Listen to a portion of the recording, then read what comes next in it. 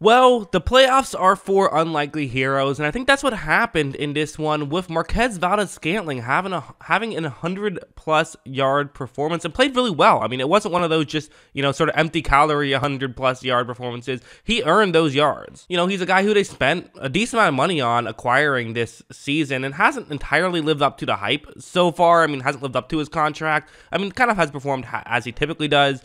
He does have, 687 yards. It's not like he's done nothing, but definitely this was his best performance in a Kansas City Chiefs uniform, I would say. The only one that I would think about comes close would be had a good game against San Francisco, but that was only a few catches, 6 catches, 116 yards and a touchdown. Let's talk about not just the numbers, but what he did so effectively. Starting off with this play, I thought his route running was as good as I've seen from him. He is someone who every now and then will show a good route, and I thought he did a lot of them in this one, where it's a one-on-one matchup against Mike Hilton. You see it's, single safety deep, so getting towards the sideline is ideal, but there's an issue. If he just runs straight towards the sideline, Mike Hilton can keep up with him.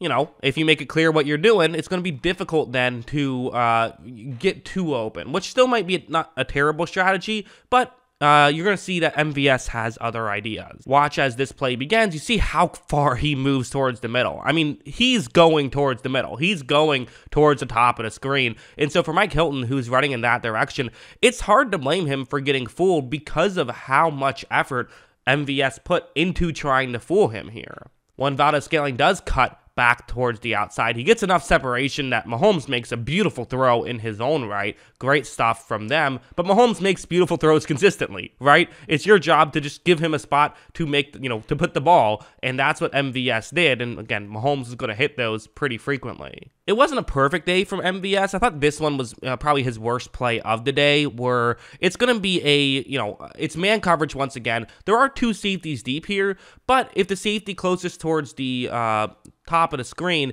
it's actually going to be kind of more of a robber concept. I have it set up as though it's a cover 2 man, but there is a safety who is going to be kind of in that area. However, if he stays close enough towards the middle of the field, the sideline could be open. Look at how when this play begins, Mahomes takes a snap, MVS has a step on his assigned man. So this is a seemingly good situation, and Mahomes likes it. He's going to make this throw, but this is going to be kind of a weird play where Valdes-Scantling is going to, for some reason, look over his left shoulder. I don't really get why. It seems kind of obvious to me that the throw would go over his right shoulder. But look, as you see, he looks over his left shoulder. The throw is more towards the right, ends up falling incomplete. If he looks the right way, is he getting a completion? I don't know, it's impossible to say, but it certainly would have been a lot closer had he done that. So, okay, little bit of a mix-up, again, kind of a chemistry thing more than anything, but now with 2 weeks to prepare, knowing he's going to be a key figure, as opposed to maybe just a role player as he has been this season, that could potentially help come Super Bowl. But also something like this I thought was a very good play, where again, it's one of those plays where on paper, there shouldn't be that much he can actually do here. It's just a check down route essentially, but again, there still is value in being able to run a good check down route. Mahomes is going to take the snap, looks down the field, doesn't love what he sees, so eventually just fires towards Valdes-Scantling. And one of the benefits of having a guy like Mahomes is that, checkdowns have become easier, right? Because you have the safeties and defensive backs going very far deep, taking away the deepest route you have on the screen. You also have Travis Kelce getting extra attention. So for MVS, you see him right here, it's looking like he's going to get some yards. I mean, this feels pretty good for Valdes-Scantling, but how many yards? That's the question, right? Because that's what matters on this play. If a league average, not league average, but like a replacement level wide receiver was in the spot, how many yards do we expect them to get? To me, looking at it, I'd say probably get to around a 40, right? That seems like what you're hoping for here, what you're expecting here. Valdes-Scantling starts running, but he does something very interesting right here, which is going to cut back towards the middle. And this is a risk because if you get tackled right away, you could be costing your team 5 or 6 yards right here. But he's reading this play actually perfectly. Because I do think if he just stayed towards the outside, I think he's getting to around a 40 still. That still feels about right to me. But instead, when he cuts back over the middle a little bit, he's able to get all the way to the 30-yard line. So he just gained 10 yards on that play. That's definitely significant and definitely valuable. And doing those a couple of times in a game for sure adds up. So, again, little plays like that are part of how they were able to win this football game. Like a play like this is another these are really good routes. I mean, you see this, if you didn't know anything about him, you would think that he's like a really good wide receiver with how good of routes he's running. And maybe he is. Maybe this is what he'll be in the Super Bowl as well. I don't know. But again, working one-on-one against Mike Hilton, who's a good corner, by the way. I mean, he didn't have a great game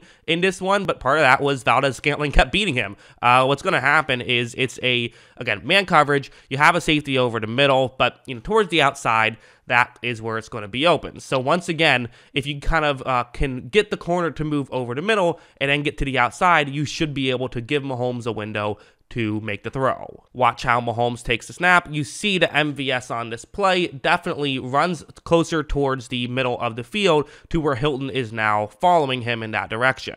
Well, this aspect of the play worked, so good job MVS, you got to this point. Here is the obvious issue.